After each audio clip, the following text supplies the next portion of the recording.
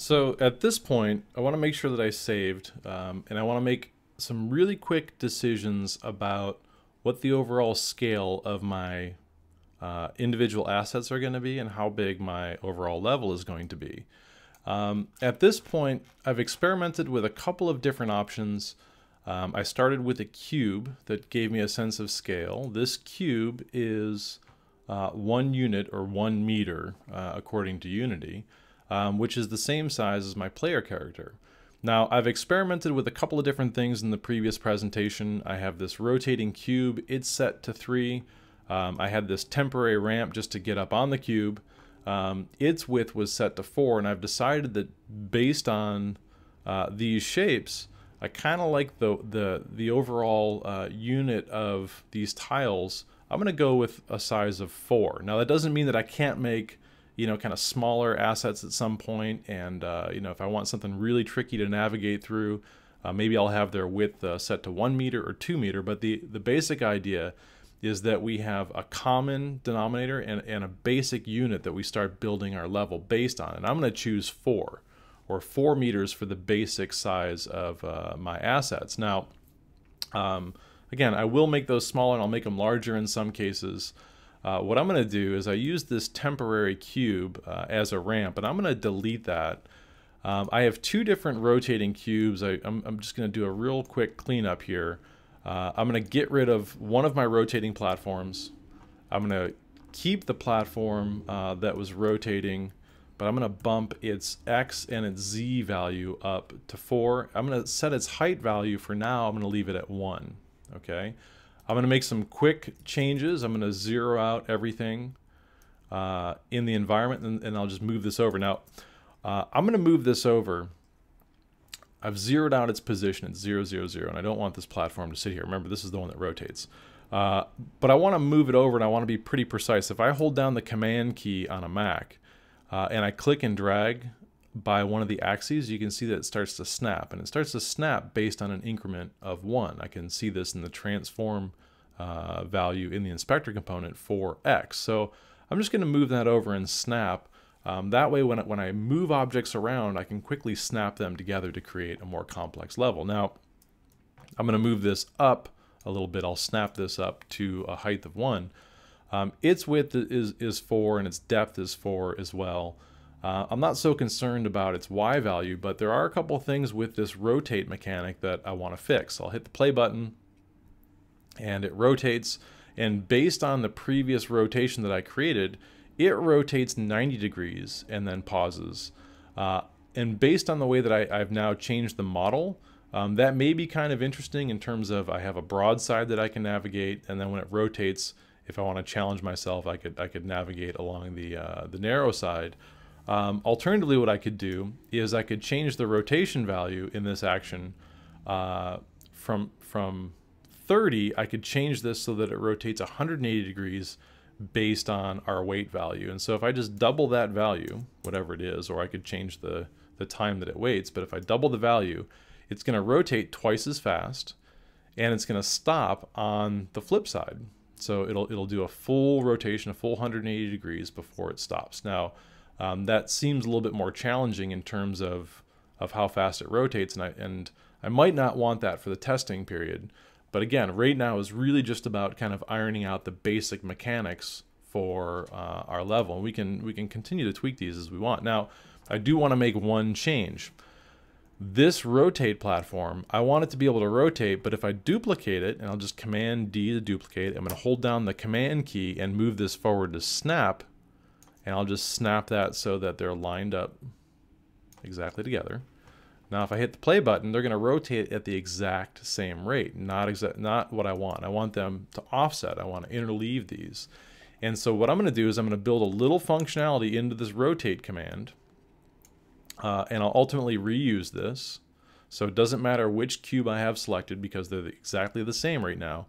But I'm going to add a state, and I'm just going to right-click over here in the Playmaker editor and add state.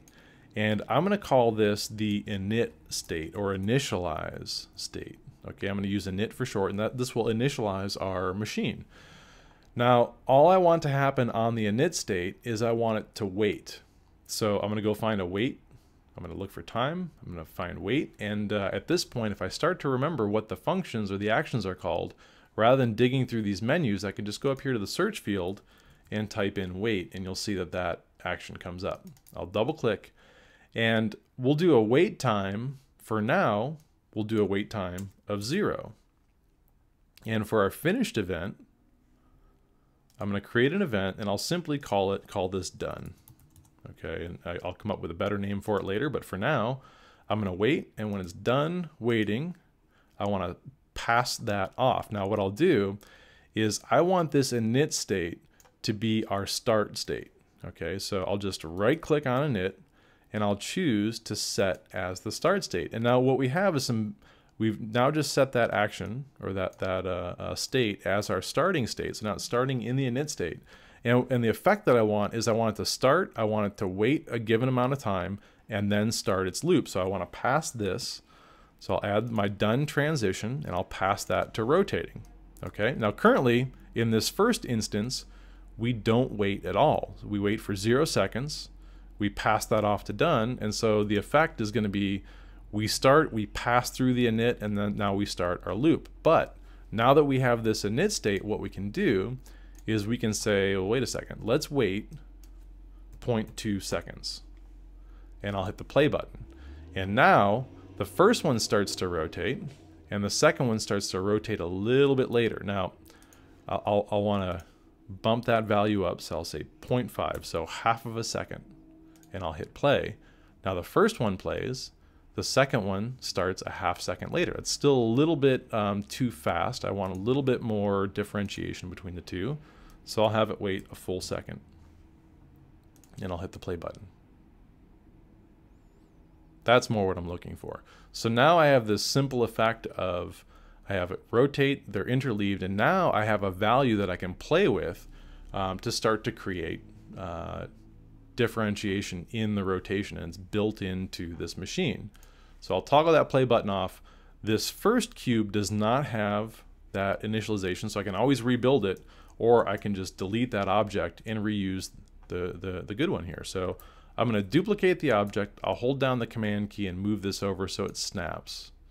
This will be my first cube in the series that rotates, my first rotating platform. I'm going to set the wait time to 0. I have my second cube in the rotating platform. Its wait time is set to 1. I'm going to duplicate this object. I'll duplicate Command D, or copy and paste. I'll snap and move this forward. Duplicate's nice because it inherits the current position and all the coordinates of the object. I'm going to change the init time, or the initialization, or the wait time from 1. I'll set this one to 2. I'll duplicate again, so I'll just go back, make sure I'm focused on my scene view, and I do that quickly by just selecting the rotate platform object in the hierarchy, Command D to duplicate, and I'll just hold down the command key while I move, and that snaps. I'll take this wait and I'll bump that up 1 second each time. So now when I hit the play button, now we have more of a platformer style rotation where if we want to navigate our player across this, now we need to be a little bit more precise. Okay, now so that's just a basic strategy for creating this offset. I'm seeing these state labels popping up during my gameplay, and for the most part that there can be some value in having these. I mean, all it's doing is telling us what state the current object is, and that's pretty good for, you know, troubleshooting and bug squashing. But we can also pay attention to what's going on down here to test individual objects. And so what I'm going to do is I want to turn off my state labels so that I don't see them when I publish my game. And the way that I'll do that is if I go down into the Playmaker Editor window, find the Preferences tab. I'll click on Preferences, and what I'm looking for is the second or third option down. It says Show State Labels in Game View, and I'll make sure that that is unchecked. Now, when I play my game, I'm no longer looking at my state labels in the game view. I can still troubleshoot down here, and I can pay attention to what's going on as long as I'm tracking. Right now, I have the 4th rotation cube selected, and I'm watching this machine kind of ping pong back and forth between rotate and wait. And I'm pretty happy with that in terms of a basic puzzle. I'm going to build another mechanic, and I'll do that in the next presentation.